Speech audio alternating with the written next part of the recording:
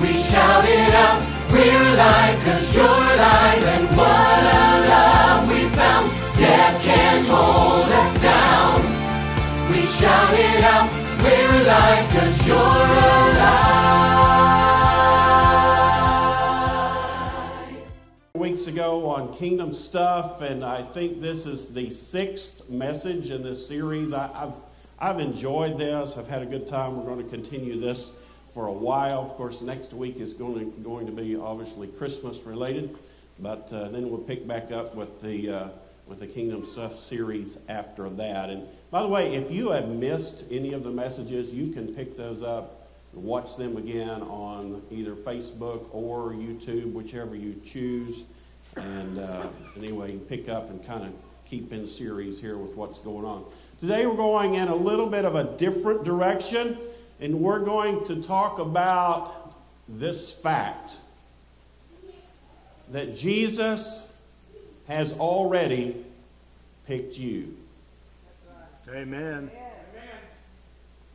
So the title today, I've been doing this one-sentence sermon thing lately, so the title in and of itself is the one-sentence sermon today. It's the proposition. It's what I want to talk about this entire rest of the morning, the rest of this 25 minutes that I have allotted to me today, that Jesus has already picked you, because you are one of the whosoevers.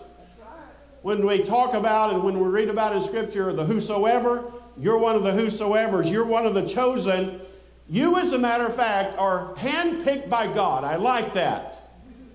You have been handpicked by God. So you may be here or you may be watching online and you're not getting this yet, but I'm going to tell you, you have been chosen by God. He picked you because you are special to Him. He picked you because He loves you. He picked you before you ever even knew who He was. Would you give Him praise this morning in this place? You say, well, I don't know that I really get all that yet, that God could really love me that much, because I've made a lot of mistakes in life, and I've got this problem, I've got that problem, I've got this past, I've got this thing that went wrong in my life, I've got this that's going wrong today, and how could God really does love you that much. He still picks you. He still chooses you in the midst of what you have gone through. You don't have to wait till you get good enough to be worthy to receive Christ into your heart. He loves you so much that He has chosen you. He has picked you, and He has decided, I'm going to love those folks on planet Earth. Even when they're unlovable, I'm going to love them enough. 2,000 years ago, Jesus Christ died and gave His life for us. Amen? Amen. So again, the point this morning is simply this: Jesus has already picked you. He already loves you.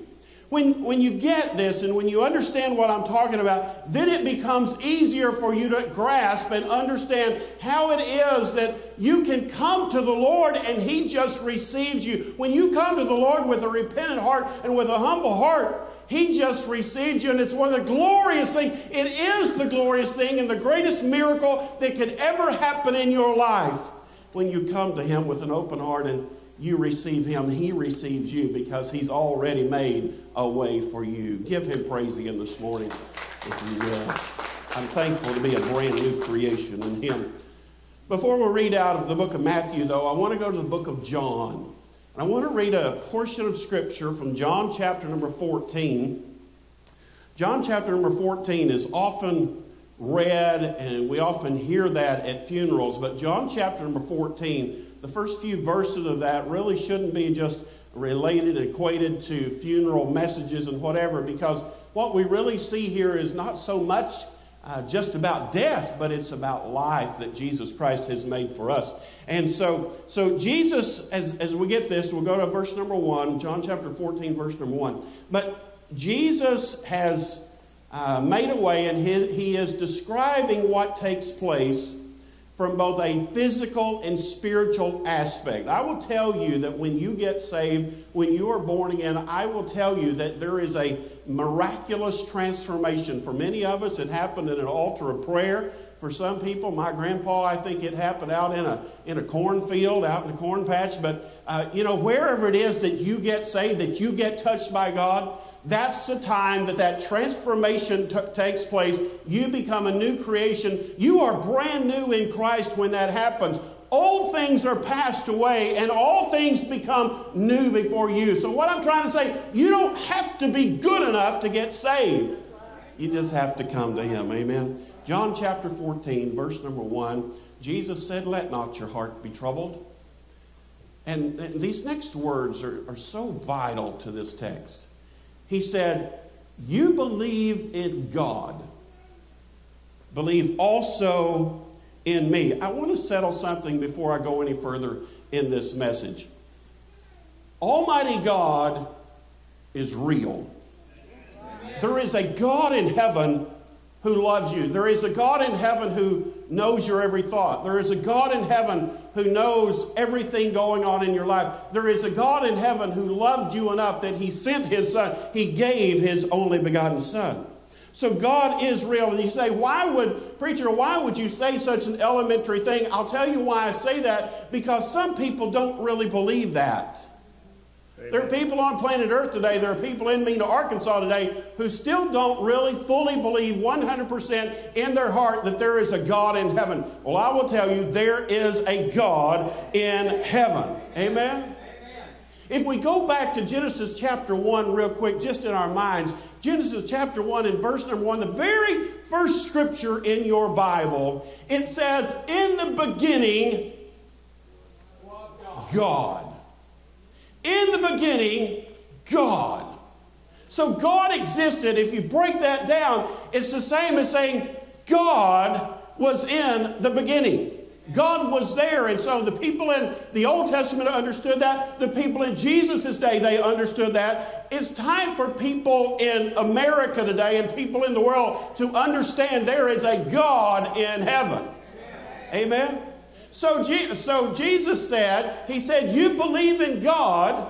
He spoke that to his disciples. He said, "You believe in God." Brooklyn, he said, "Believe also in me." He told that. You believe in God. Now, the second thing, believe also in me. And then he says this. He says, verse 2, "In my Father's house are many mansions. If it were not so, I would have told you." And then Jesus said, as this is just a short while before he is going to the cross to give his life, a ransom for many, and Jesus says this. He said, "I go to prepare a place for you." He was fixing to give his life so that you and I could be born again. Can I get a witness this morning? The Heavenly Father has plenty of room for you in his kingdom. Turn to your neighbor and say, "That's good preaching," whether you like it or not this morning. The Heavenly Father has plenty of room for you in his kingdom. Jesus said that he was going to prepare a place for you. He was accomplishing that by laying down his own life on the cross, by shedding his blood. You say, "Well, that's not politically correct to talk about shedding of blood." I will tell you, Jesus Christ shed his blood. That is the only hope of redemption for mankind. Amen? But Jesus, in doing so, by him giving his blood, shedding his blood, giving his life, by doing that, he picked you and he picked me to be his. Are y'all with me this morning? Amen? Amen. He picked me and he picked you while I was yet a sinner, while you were yet a sinner. He picked me to be one of his. He chose me. I am a chosen one. You are a chosen one this morning. Amen? Amen. So you don't have to worry about that. And you don't have to wonder about that. You don't have to wonder, am I really chosen by God? Yes, you have been chosen by God. Amen? The question maybe you need to ask sometime is, have I chosen him? Because he chose me, amen? So let's tie this truth now into Matthew 20 and 20, where we were at last week. We're going to pick that back up as we finish up the year 2020. Matthew chapter 20 and verse number 20, the visit that Jesus had with James and John and their mother. And to set the scene again for the text, Jesus and his disciples, they're walking along the road one day, and they didn't have automobiles like we do, and they're walking along the road one day, and so Jesus, I believe, is inspired by the Spirit of God to pull them over to the side and have a talk with them. And he does, and he basically says, hey guys, we are right now headed to Jerusalem. I want you to understand this is just days before the crucifixion. He's about to be killed. And so he said, hey guys, we're headed toward, I'm paraphrasing of course, headed toward Jerusalem. And when we get to Jerusalem, I'm going to be betrayed. I'm going to be killed. I'm going to be crucified. He says, they're going to mock me. They're going to scourge me. And if you know anything about that, if you know anything about the scourging process, if you know anything about that, you know that was going to be a horrible thing. Now, we think we've got it bad if somebody mocks us, don't we? Jesus was not only going to be mocked, he was going to be scourged, and he was going to be crucified. He was going to be hanged on a cross with spikes through his hands, wrists, and his feet. He was going to hang there until he died. And so he's telling them, I'm going to be killed. They're going to crucify me, but on the third day, I'm going to be raised from the dead. Amen. But let's read what happened. Matthew 20, verse number 20 says, then the mother of Zebedee's sons. Now we're talking about James's and John's mother. Okay, James and John's mother. The mother of Zebedee's sons came to him.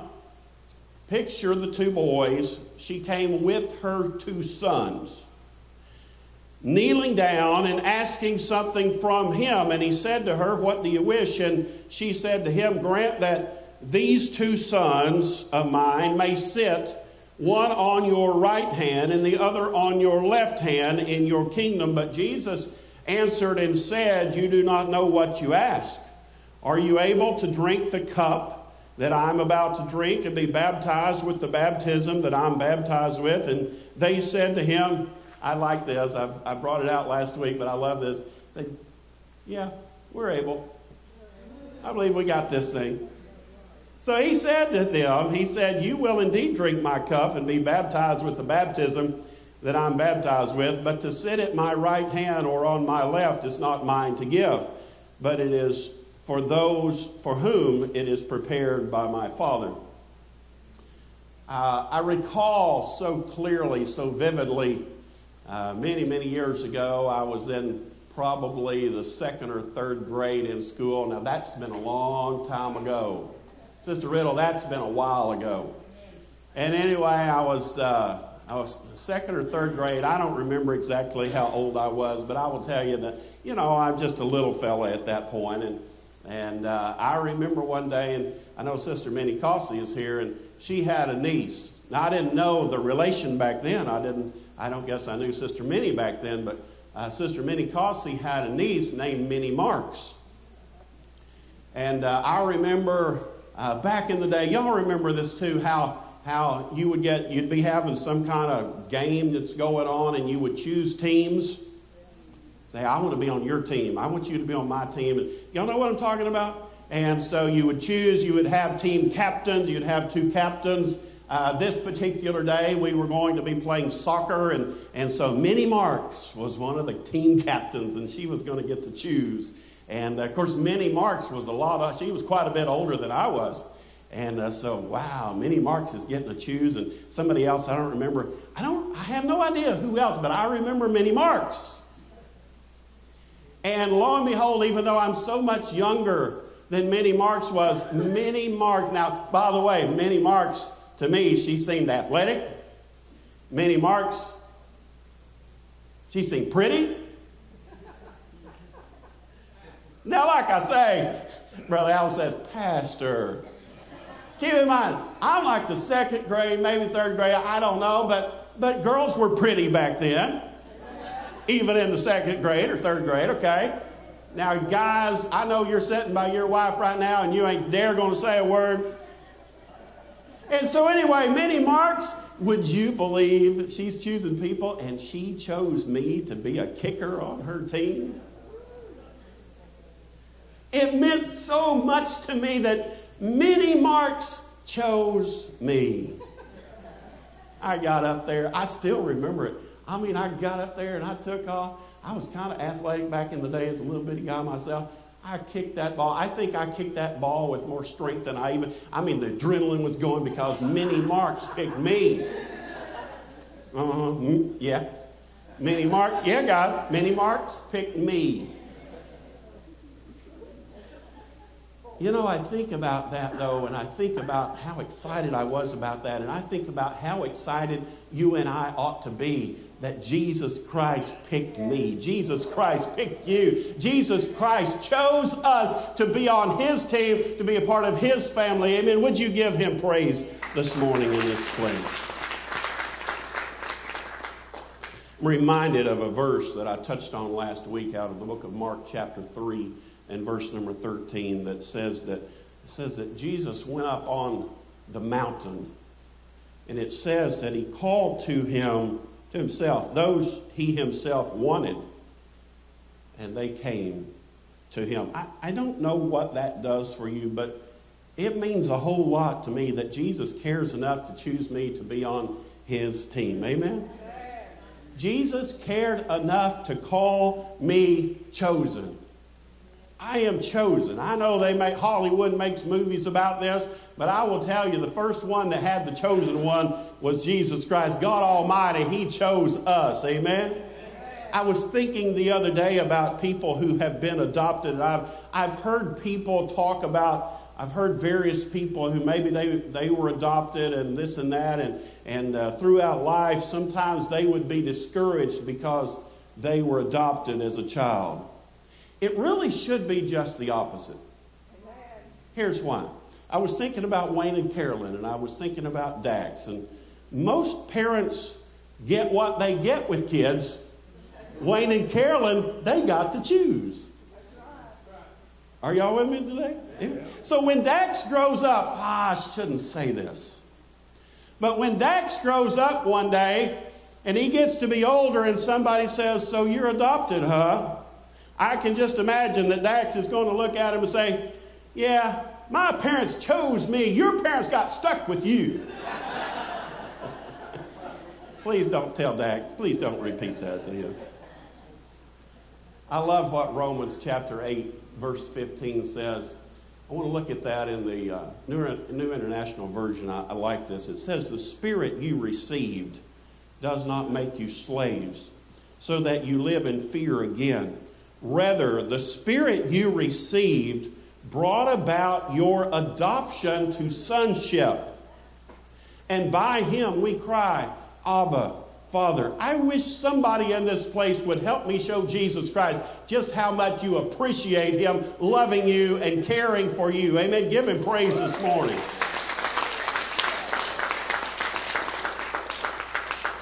Can I say that God found exactly what He wanted when He found you? You say, "Pastor, I've got flaws." Don't we all? Don't we all? But God found exactly, when He picked you, He found exactly what He wanted. Amen? Do you realize how miraculous and how incredible it is that you were conceived and you were born and you grew up to be you? With hair? Some of you? Just looking around. You are perfect just the way you are. I was riding down to Groveton, Texas with Brother Donnie the other day, and something was said about something messing his hair up. And I said, "Well, you've only got two. You know, which one got messed up?" God made you perfect just the way He made you. Amen? God could have chosen anybody, but He has chosen you. God could have loved anybody, and He does love everybody, but He chose to love you. Amen? Amen. Somebody give God praise today, if you will. You were chosen by God, and God picked you. It is miraculous that has happened the way it has happened. God chose you to be in this service right now. God chose you to be listening right now. God chose you to be sitting next to the person you're sitting with right now. God chose you to be with the parent that you're with right now. God chose you to be married to who you're married to right now. Amen? Amen. I'm reminded of the prophet Jeremiah, what God told him. In Jeremiah 1:5, he says, God said, before I formed you in the womb, I knew you. Amen. Before you were born, I sanctified you. I ordained you a prophet to the nations before you knew anything about it. Amen. So the next time you catch yourself wandering around in self-doubt, wondering whether or not God chose you, let me just tell you that God did choose you. You are special to him. He loves you. He cares about you. He has a destiny for you. He has good things in store for you. He has a future and a hope for your life. Amen? Amen. So I want to this morning go to Matthew chapter 20 again. I want to look at these two guys. I want to look at the whole story here as quickly as I can. I have 6 minutes left. In Matthew chapter 20, Jesus he chose these two guys that we're going to talk about, one named James and the other one named John. Jesus called them the sons of thunder. Fireballs, I'm sure, in more ways than one. But what I see is that they were chosen to exist and to minister at an exact time in history. They were picked for an exact time. In other words, it was no accident. It was no mistake. They were conceived. They were born. They grew up in a certain family with a certain daddy and a certain mama. They were at a certain place when Jesus certainly walked by and certainly chose them. Let me say again what I said a while ago. You are no accident, and it is no accident that you are here in December of 2020 in America. Amen? Amen. So let me bring this home today. Jesus caused me and Jesus caused you to be on planet Earth right now. Right now, Brooklyn. You're on planet Earth right now. Jesus chose you to be here right now. Jesus picked me before I ever knew his name. Now, why in the world would he do that? Because he loved me so much, and not only did he love me, but he had a plan, Sister Barb, for my life. Are y'all with me today? Amen. Amen. Let me take a time out for just a minute. I know we're not in sports today. There are still people, and I think there's even somebody that's listening today that still doesn't get it, that Jesus chose you. You're not messed up. You haven't made too many mistakes. You haven't been born into the wrong family. Jesus has chosen you for such a time as this. You say, oh, I've got all this stuff. I've got all this baggage that I'm dragging through life with me right now. And I know Jesus maybe wouldn't want to mess with me right now. I'm going to tell you, Jesus Christ wants you to love him, and he loves you right now. He has chosen you even with all the baggage in your life. I don't know anybody that doesn't have a little bit of baggage. And I get a bigger amen than that. Amen? Amen. In Mark chapter 2, verse number 17, I want to prove something to you that Jesus, I want you to understand this. If you think Jesus died for perfect people, think again. Amen? Jesus said this. He said, those who are well have no need of a physician. Amen? But those who are sick. He said, I did not come to call the righteous, but sinners to repentance. Your Heavenly Father has chosen, he has picked you to be right here, right now. Amen? He knew that you would have gone through life already, and you would have experienced a certain set of circumstances. He knew that you would have gone through life, and you would be here today having gone through some various many trials in your life. He knows that you would have gone through life and you would be right here today, and you've had pain in your life. You've had suffering in your life. You've had hurt. You've been wounded. You've gone through stuff. He knew about all of that. And he said, in the midst of all that, I love you just like everybody else, because you are a whosoever. Amen. Give him praise again if you would this morning.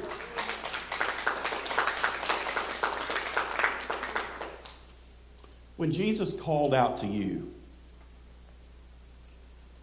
How many of you are born again? Can I see your hand? How many are born again? When Jesus called out to you, he called out to somebody that he wanted. Amen. Now, for anybody listening who has not accepted Christ, he's calling out to you today because he wants you, if I can say it this way, on his team. Amen? Amen. Let's go to Mark chapter 4. I want to give you a quick scripture. I've got less than 1 minute. I've got to hurry. You may recall what Jesus said right before he he walked by the Sea of Galilee and called out to Peter and to Andrew and James and John. He made a statement. Matthew records this immediately prior to Jesus calling these guys. And it says this. It says, from that time, Jesus began to preach and to say, repent, for the kingdom of heaven is at hand. He's still saying that today, I believe. Repent, for the kingdom of heaven is at hand. Amen? So Jesus is calling to people today. He's calling his own even to recognize what he's already done when he went to the cross. Amen? I want to wrap this up. Back to Matthew chapter 20 real quick. Y'all know what it means when a preacher says he's ending. He's closing. Not a thing at all. This is toward the end of Jesus' ministry upon planet Earth. He's about to go to the cross. He's about to give his life, as I said a while ago, a ransom for many. And with that in mind, the mother of Zebedee's sons comes to him with a question. And verse number 20 says, then the mother of Zebedee's sons, by the way, I need some help. Tom, can you come? And Christy, can you come? And Dylan, can you come? And Brooklyn, can you come? Hey, y'all tell me I'm not wise. I picked all these people out of the same family, so they don't have to wear a mask right here, okay? All right. You're going to play Jesus. You get right back here, okay? You're going to play Jesus, all right? You're going to play the mother, all right? And you're going to play James, and you're going to play John, long hair and all. Come over here. Come over here, all right? And you're going to get right here. Here's Mama. Mama's in the middle, facing them, okay? And so the mother of Zebedee's sons, are y'all getting this? Hey, Jesus, how you doing? Good. All right. I understand we're playing like. I think the Lord understands the illustration today, all right? For all you really holy people out there, I had to say that for you. And so Mama comes and she brings her two sons. There you go. She brings her two sons, and then Mama kneels down before Jesus, and Mama says, I've got a question. She says, Jesus, oh, you got to look at her. Yeah, look at her. Jesus, when a little bit later, said, when you come into your kingdom, can my boys, can one of them be on your right side, and can one of them be on your left side? Jesus, would that be okay? And what I want y'all to understand is this. Picture this for a second. What I want you to see is perhaps Mama missed something, because when she asked the question, can we have one on your right side and one on your left side? Perhaps the thing that she missed was that they were already there. Because Jesus had already picked them. They were already there. You're already standing there. By the way, we didn't set this up. It just happened this way this morning. They were already there. James, John, you were already chosen. You were already picked. Give them a hand today for helping.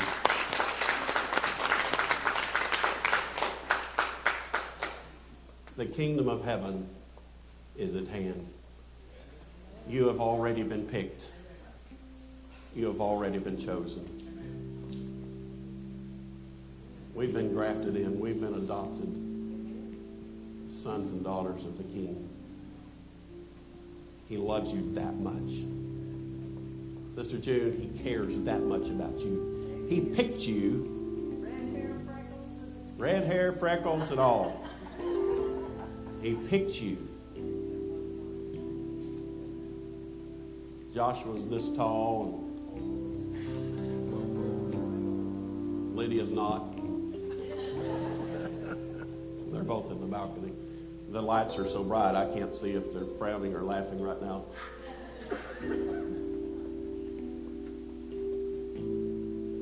Great or small, He chose us all. He chose us all. He chose you. He chose me.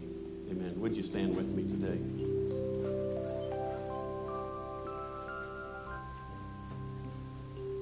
Could it be that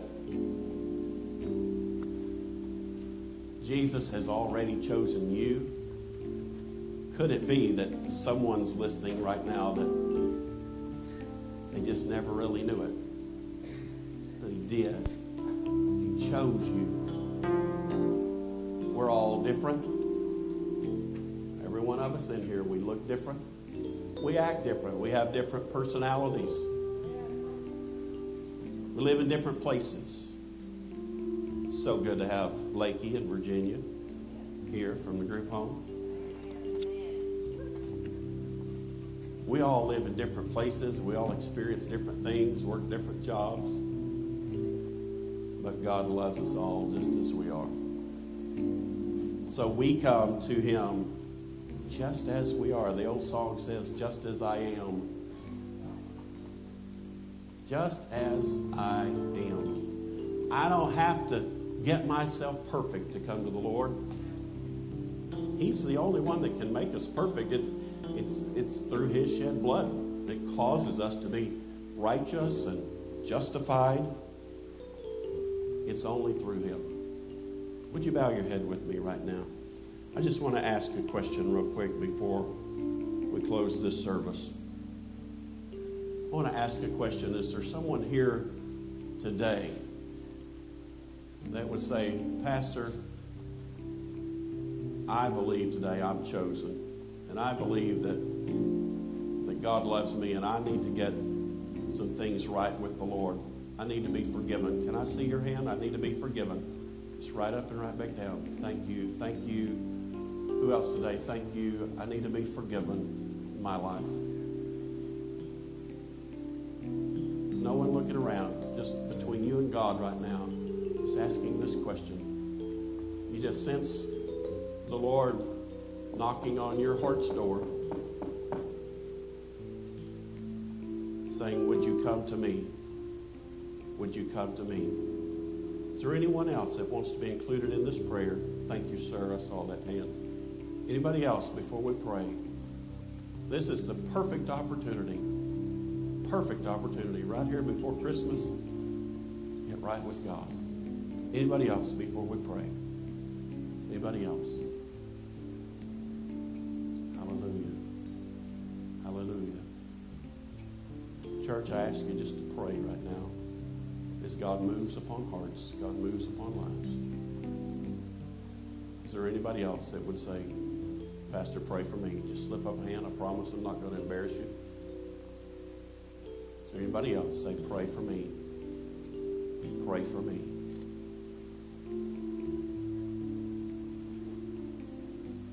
Hallelujah. Hallelujah. Father, thank you for loving us. Thank you for choosing us.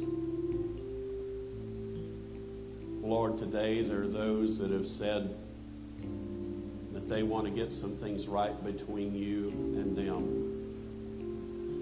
So, Lord, we come to you right now. We come in what is known as faith. We know, Lord, that faith pleases you. And so, Lord, we come today believing. We do believe in God the Father. And, Lord Jesus, we believe in you. We sense you moving upon our heart today and upon our life. So, Lord, we come to you right now. And, Lord God, we just open up our hearts and we say, Lord, I'm sorry. Please forgive me. Please forgive me. For you shed your blood for me. You gave your life for me, Jesus. So I ask you to forgive me. And Lord, today I believe that you are my Savior. You're my Redeemer. You're the Messiah. So Lord God, I thank you for that. And I give you praise that today, as I confess you as Lord and Savior, I give you thanks that my name is also written down in the Lamb's Book of Life. I give you thanks for that. I give you praise in Jesus' name. Amen. Can you give the Lord praise this morning?